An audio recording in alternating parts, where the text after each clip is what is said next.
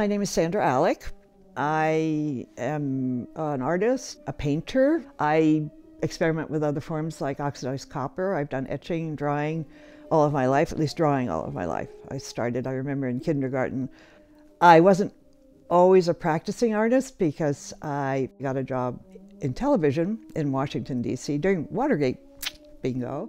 From as far north as In 1980-81, my husband, who was a television journalist, was headhunted for CBS, but the story was they wanted to send him to Moscow. So off we went to Moscow, which was appalling at first, dark, the dingiest place I've ever seen, with the only shining bits, a few red flags here and there if it was a holiday. Everything was darkness to me. Don, my husband, was sent to cover Leonid Brezhnev, and CBS called me, the foreign editor, and he knew me. And he said, well, there's a guy coming into the Sheremetyevo airport. He's going to get his eyes done. The Russians were very famous for the beginning of laser surgery on eyes. Would you go and cover it? And I said, yes, if you pay me. So he said, done. My husband told me everybody laughed when they heard that. And we got a letter from CBS News saying my husband could not hire me because we were married and that would be nepotism. And he said, I didn't hire her, you did. So we continued to work together for the whole almost 3 years we were there. I produced and I story edited just as I had in my previous jobs. Turned out we worked together very well without divorcing, which is always intriguing. And I knew his strengths and he knew mine, and we just leaned on each other. In 1983, I met a Russian photographer, and he knew I loved art and was an artist. He said, would you like to meet some dissident artists? And I said, you bet. Only artists who were part of the union of artists were given the perks of being artists, given studios, supplies. They lived very, very well, but they had to paint something called Soviet Socialist Realism.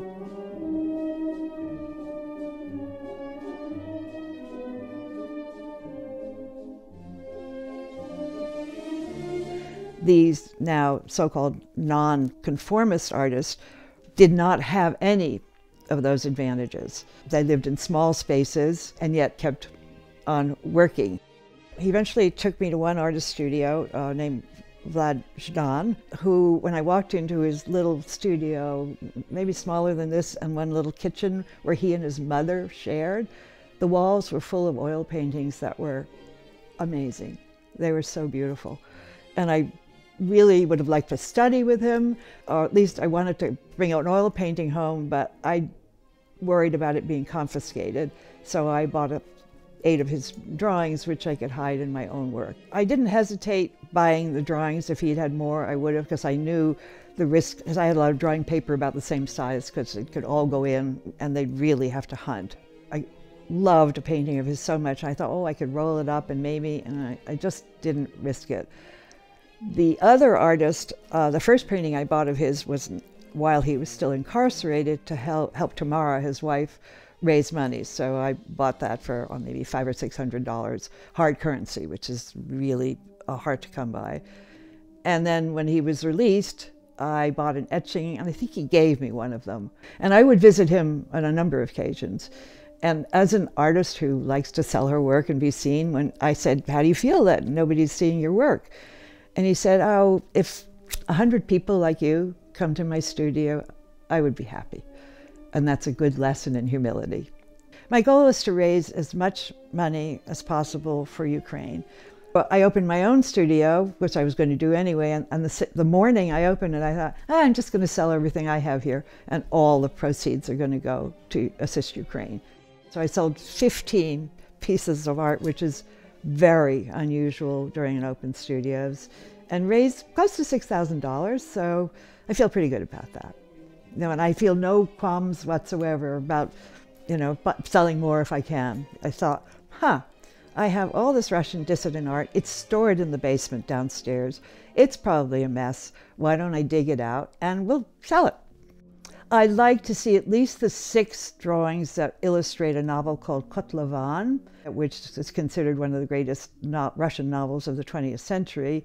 I'd like to see them stay together in a collection and hang together where people can see them. One of my reasons for taking pleasure, or another of my reasons for taking pleasure in selling this Russian nonconformist or dissident art, is I found it rather ironical that Russian artists should be raising money via me for Ukraine. Since I haven't been able to get in touch with them in spite of all my efforts recently, I'm hoping that it's okay, that they actually go, yeah, I just don't know. All of the proceeds, 100%, go on the ground to Ukraine with medical supplies, flak jackets, whatever is needed. And I thought, whatever I can do, I'm going to provide, because I have such admiration for what the Ukrainians are doing now. Perhaps it's because the Russians thought when I spoke Russian I was Ukrainian. I don't know. They did. Surprise, yes.